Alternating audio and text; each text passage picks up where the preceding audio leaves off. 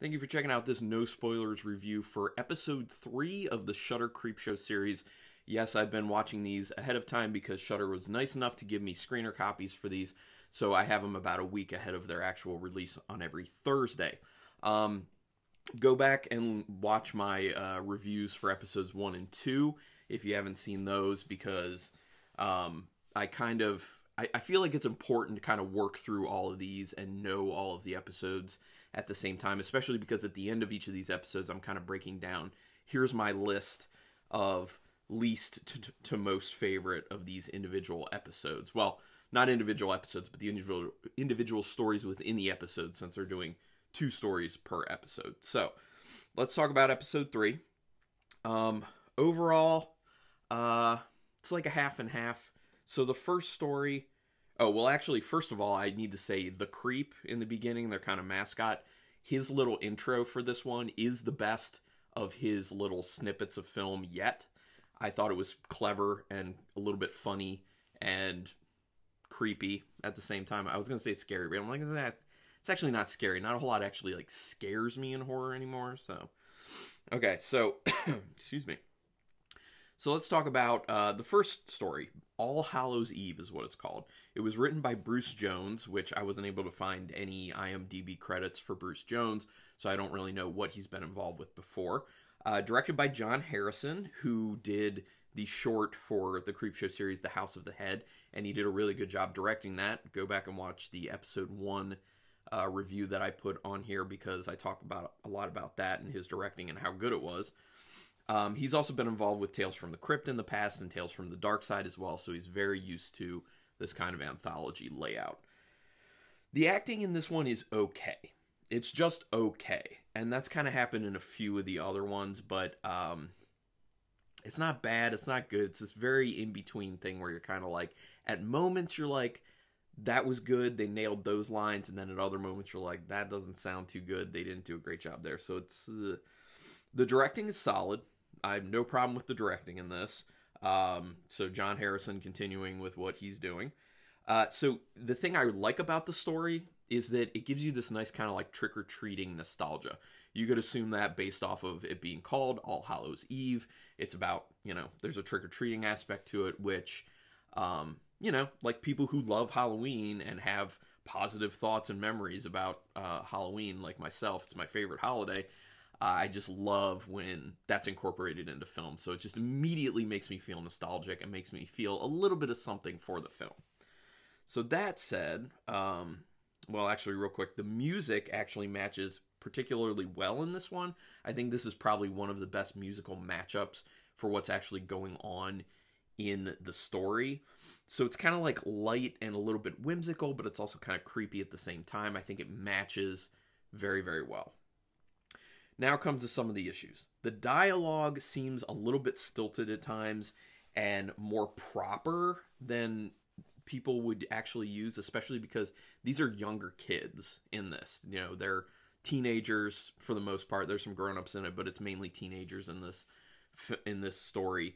And they say things like, gracious no. No, absolutely not. And there's a lot of lines like that. There's a lot of dialogue that doesn't actually match the age group that you're dealing with here and the personalities of who these people are. So there's a real issue with Bruce Jones and his dialogue writing, unless that's not the dialogue, because sometimes they'll kind of let people improvise, or sometimes they'll kind of change things last minute, and it's the director, it's not the writer. So I don't know for sure, but I assume that that's the way the script was written, and the dialogue is just not very good, to be honest. In certain moments, like, it's totally fine. At other moments, it like strikes you in these ones where it's like, gracious no, and it takes you out of the story because it hits you as being so odd and out of place, and it just does not match or fit. So that's a big issue that I saw.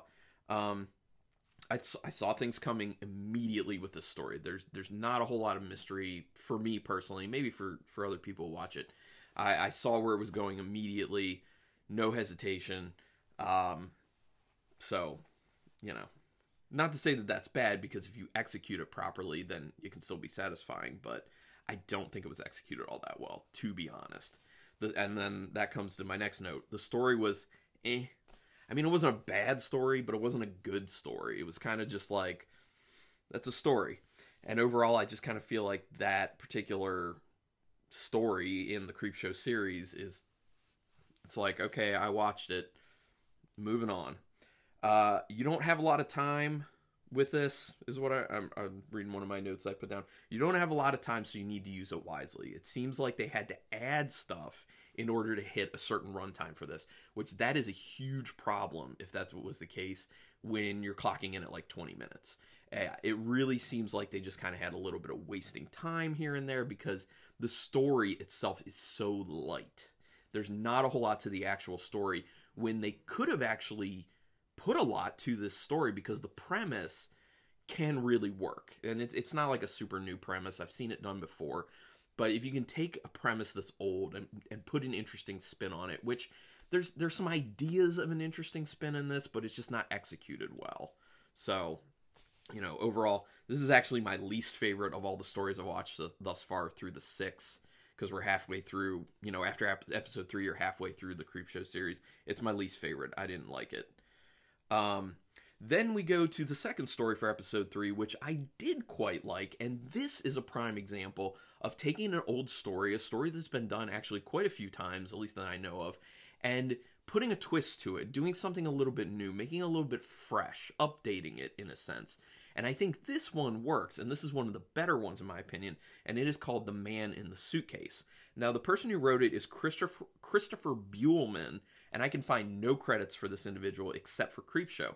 So this is kind of a new person, a relative unknown, and it's a good start for this individual because I liked the script. I thought the story was good. I thought the dialogue was good. A lot of things with the script working well. The pacing, well, that's part script, that's part directing, that's part editing. So, but the pacing was good. It was directed by David Bruckner. I like David Bruckner. He's done The Signal. He did Ritual, which was a Netflix film. Both of those films, I think, are very good. I really, really enjoy both of those films. If you have not seen Ritual or The Signal, definitely see them.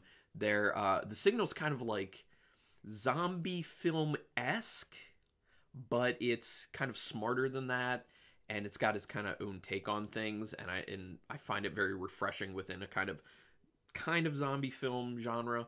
That one's really good. And the Ritual is really cool and atmospheric and can be scary at times, but the creature in the Ritual is awesome design, in my opinion. One of the better designs. So it's those we're seeing. So this had good acting. This had good to quite good acting. It was well done. The performances really helped out with the story and selling the script.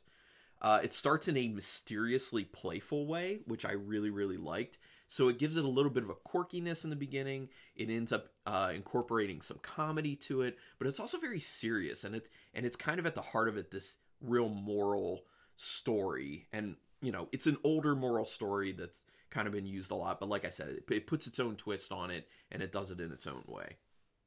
And the comedy stuff that's put into it works. It works very well. And everything feels appropriate for the characters in there, for what the tone of the story is. It all matches. So there's some interesting and fun camera angles in this. So Bruckner, I thought, did a really cool job of just keeping the look of it and the feel of it interesting through his directing style and the cinematography. You know, there were a few shots that are kind of like from the floor angle, kind of at like an angle going up, so it's kind of like off kilter, and you would think that those might be a little disorienting and a little weird, but they just looked good, and it kind of like keeps you, I feel like it keeps you more engaged. It makes you more aware that there is a style and there is a particular approach to the directing and the camera work, and I like that. Like I said, there's good humor mixed in, interesting premise, good writing, nice directing, new twist on an old premise. And then there's some actually good tension in this film that actually revolves a lot around morality. Like I was saying, it's kind of like a moral tale. But the tension in particular is involved around the morality of what's going on. And overall, I really liked this story. I thought it was quite good. Now, Okay, I gotta give ratings. I was gonna say for individual, on a 5-star scale with half stars in play for the first one, All Hallows Eve, I'm gonna give it a two. No, 1.5. 1.5 stars. Not so great. Not terrible, but not very good either. And for the Man in the Suitcase, I'm gonna give it. I get 3.5. I'm gonna give it a 3.5 star. I like it. It's pretty good. So then here I'm gonna do my breakdown of thus far of all 6 stories that I've watched through my ranking list. Last one in 6th place, All Hallows Eve. The 5th place, Gray Matter. Fourth place, Bad Wolf Down. 3rd place, Man in the Suitcase. 2nd place, House of the Head, and 1st place, The Finger. So there you have it. Thank you for checking this out. I'm going to continue on with Creepshow, so keep looking for these reviews. We only have 3 more left, so it's a little bit sad. I like going through this, and even though you hit stories that you're not into or you don't think are good, it then bounces back, and that actually kind of seems to be what's going on. They lead each episode with one that's not that great or just okay, and then they finish it with one that is quite good or really good. So I'm interested to see if that continues, but we'll find out. But thanks again for watching this. Hit that subscribe for me, please. That would really help me out a lot. You can give me some money if you want to through Patreon, although I don't quite expect that. You can just search Carlin Cook or Horror Movie Reviews with Carlin Cook on Patreon. But the big thing is, give me that subscribe. It really, really helps encourage me to keep these going, and it can help my channel in the long run. But put some comments down there when you see the episode, and let's compare notes. Let's talk about our feelings on it. And also, are you excited for it? So anyway, thanks again, and until next time, keep it brutal.